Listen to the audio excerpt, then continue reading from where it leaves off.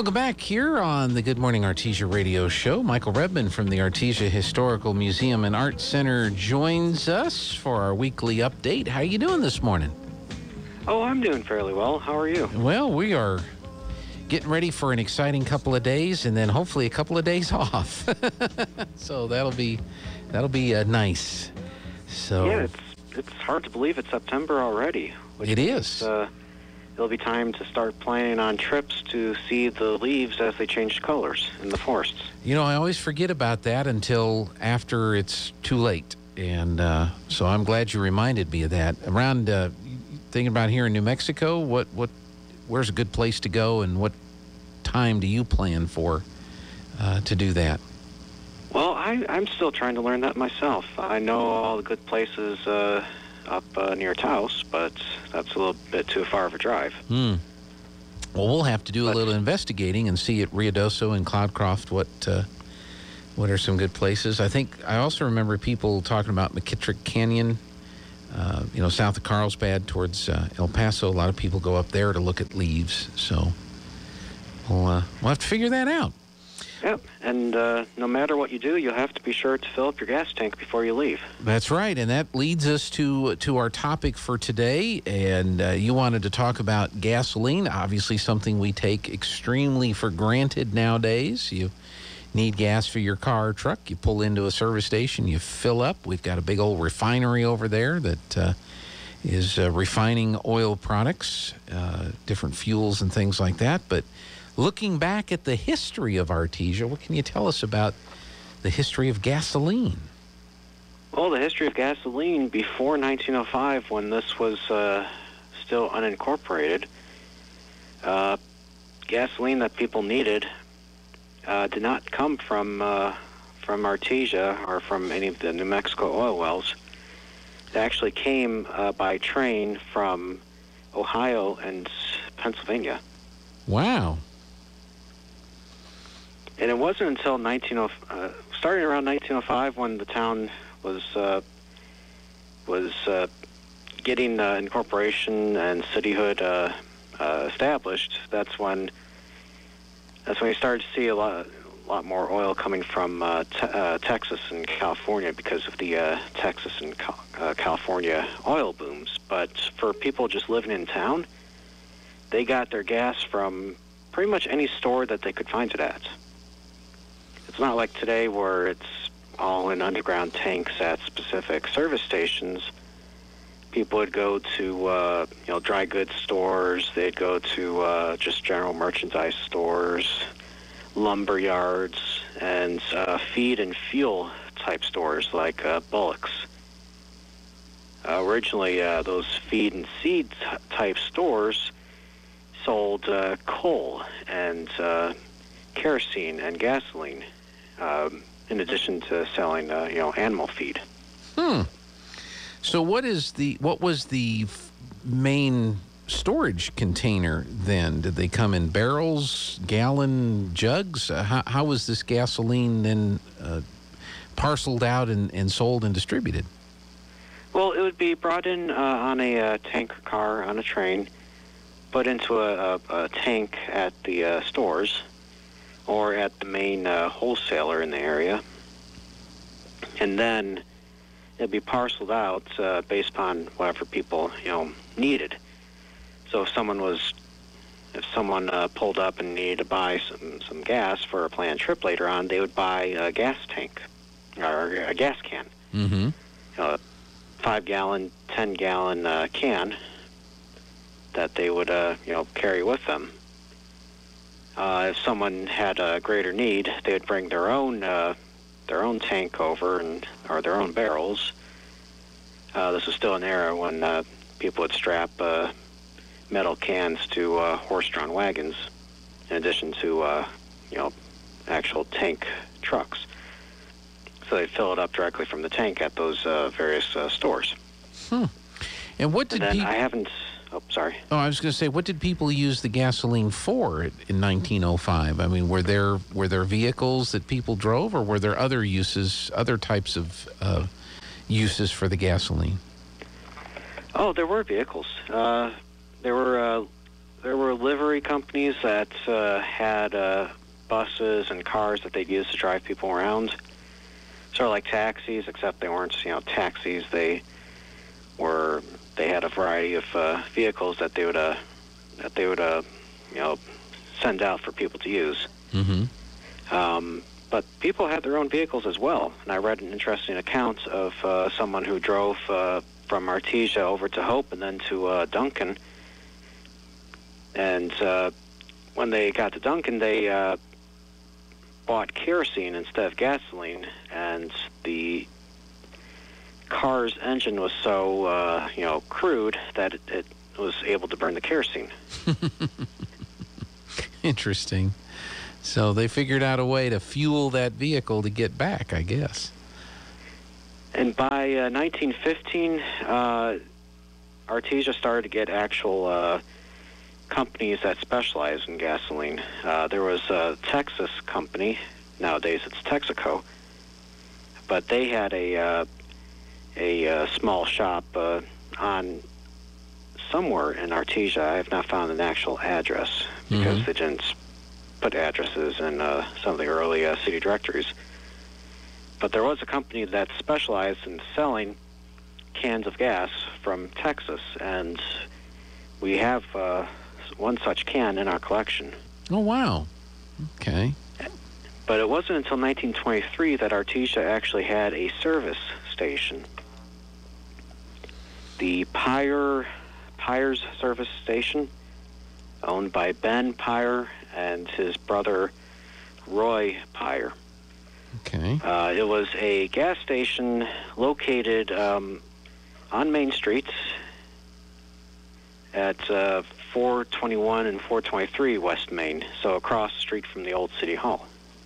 Okay.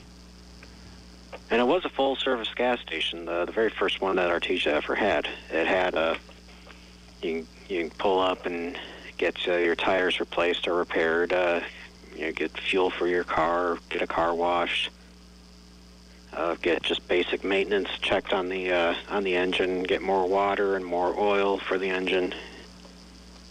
And they had a little service shop in the back for doing repairs as well.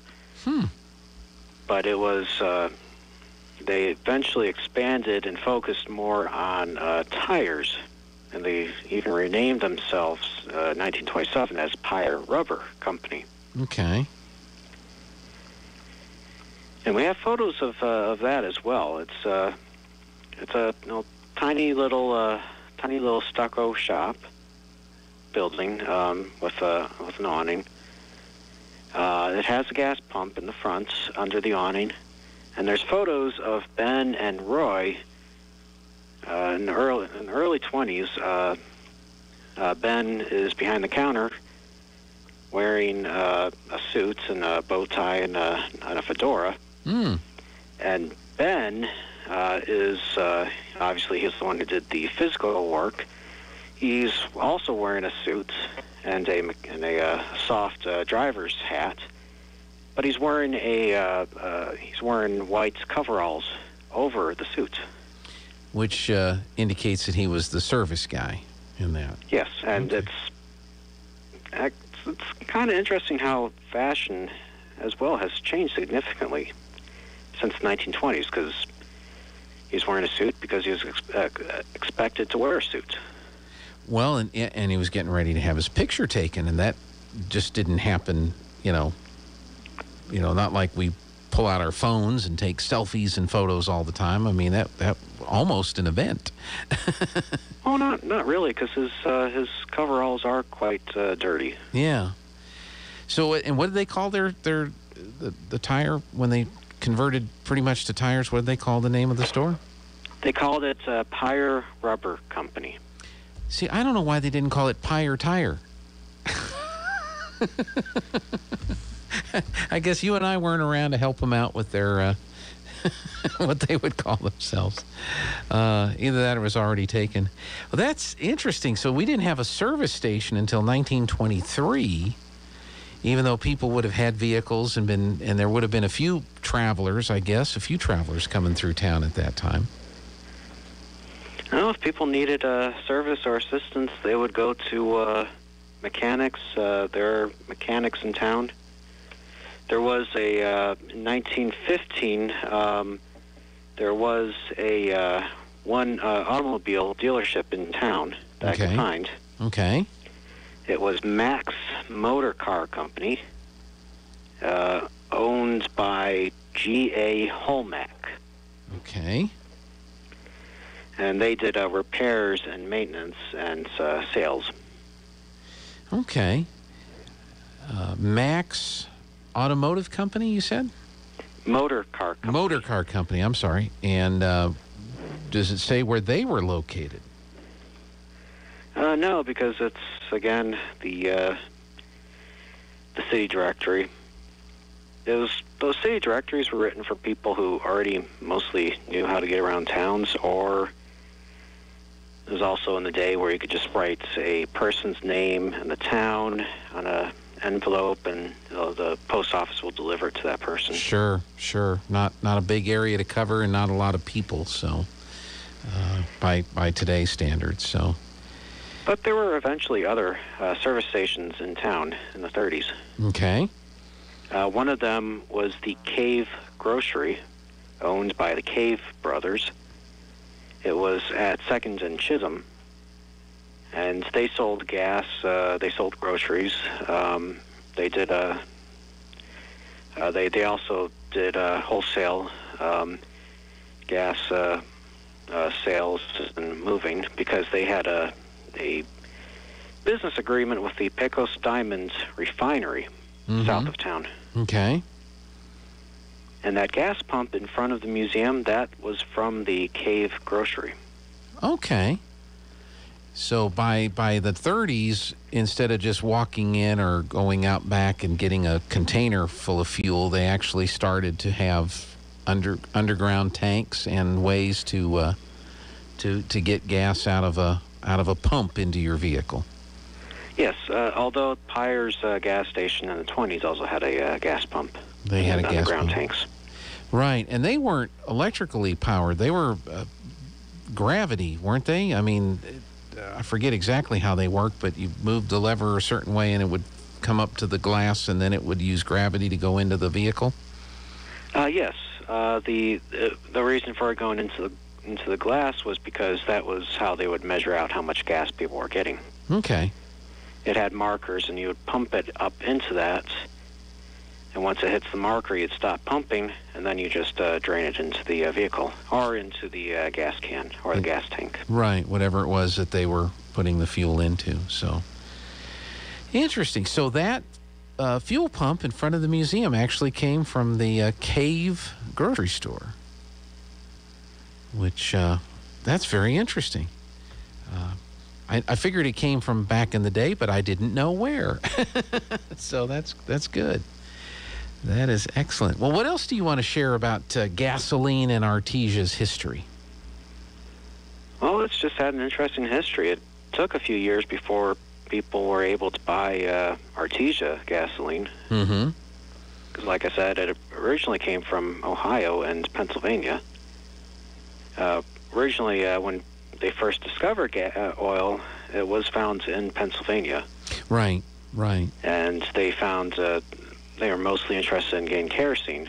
But it took them a while to figure out that you could distill oil into a lot of different fluids. Right.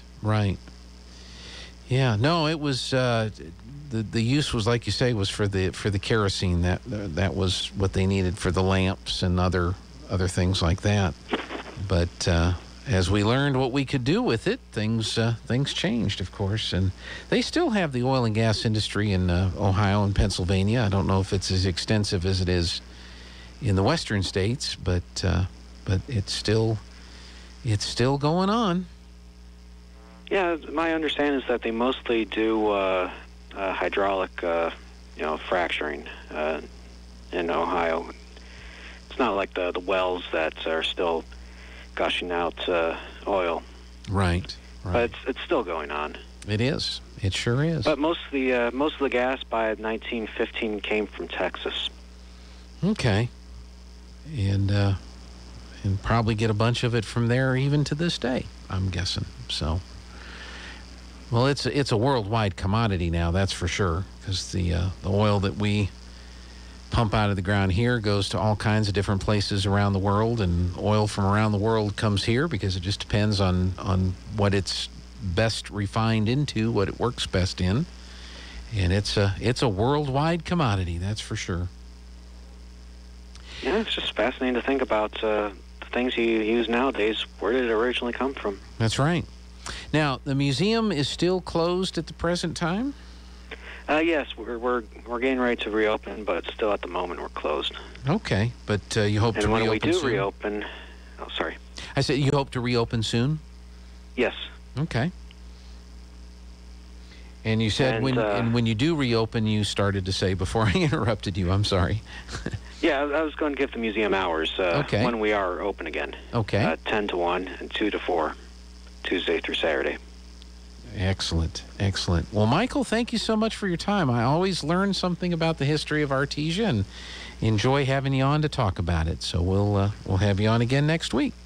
All right, thank you. All right, thank you very much. Michael Rebman from the Artesia Historical Museum and Arts Center.